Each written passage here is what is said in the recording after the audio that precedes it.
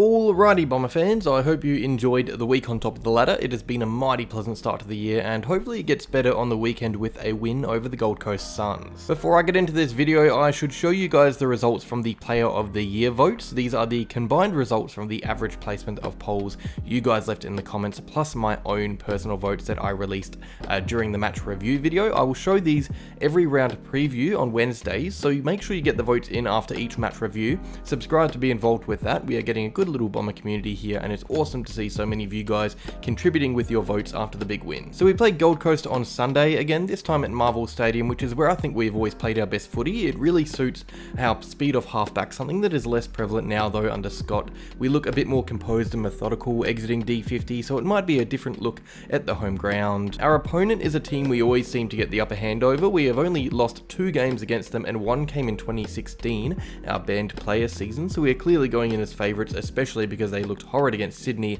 at home on the weekend. You got 2 contrasting weeks. There is us, over the moon, on top of the ladder, big win against a rival, and then them, a side down in the dumps after a horrible display at home, which is neither good nor bad. You can see great teams bounce back from adversity like this. The question is, can we really call Gold Coast a great team? Although I think Gold Coast are a better side than Hawthorn, I am more confident going into this game, just after how well we looked on the weekend and how average they matched up against the Swans. And as we know, this team doesn't travel well. We even disposed of them last year when we were a shocking footy team, and we did so with ease. I think this match will be a lot quicker movement wise though. Etihad Stadium always does that to games. It is always more frantic and makes pressure footy an important factor, but pressure footy is something both teams seem to be instilling into their games. We both have good small forward lines, full of pace and full of tackling power. You gotta say, with that pressure footy, we have the upper hand though. We were really controlled against Hawthorn and possessed mature heads despite being so young.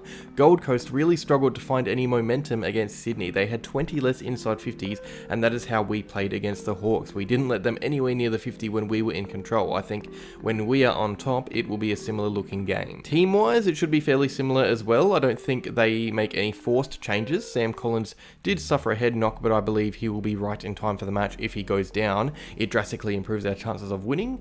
He is arguably their most important player after Jared Witts, but I think he stays fit. Connor Butterick, Brandon Ellis and Bailey Humphrey were rested last week due to recent injuries, but they should be right to play and could well come back in to spark some life into the squad. You don't lose by that much and keep the same team. Lockie Weller is also recovered from an ACL injury, I should say, but they may decide to leave him out for another round just to be safe. It's hard to know whether we will give Jake Stringer another week to rest, especially because Matt Guelphy could be fit. He might find his way into the team.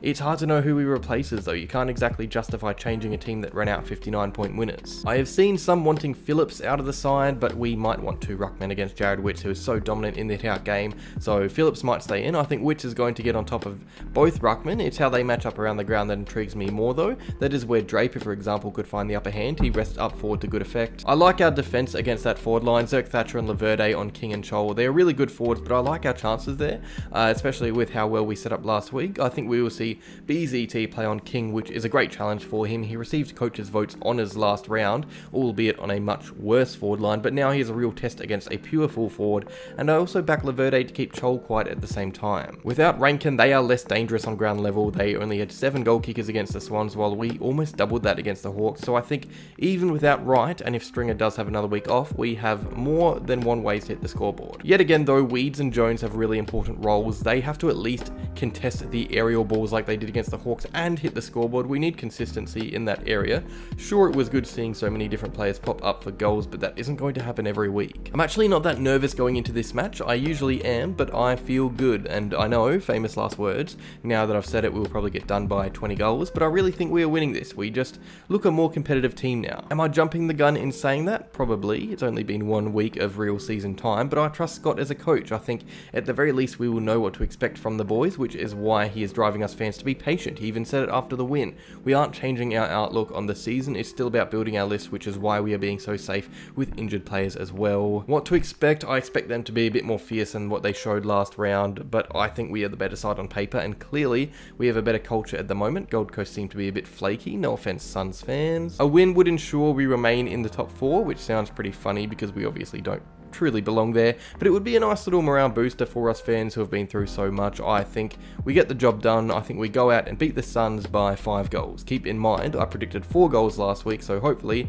we are along the same lines and we bring that margin up by an extra 6 or 7. So that is my round 2 preview. Let me know down below your predictions. I hope to see plenty of Essendon tips and maybe a few Gold Coast just to keep us grounded as well. Make sure you like the video if you enjoyed, and as always, subscribe to see or to stay up to date with everything Essendon.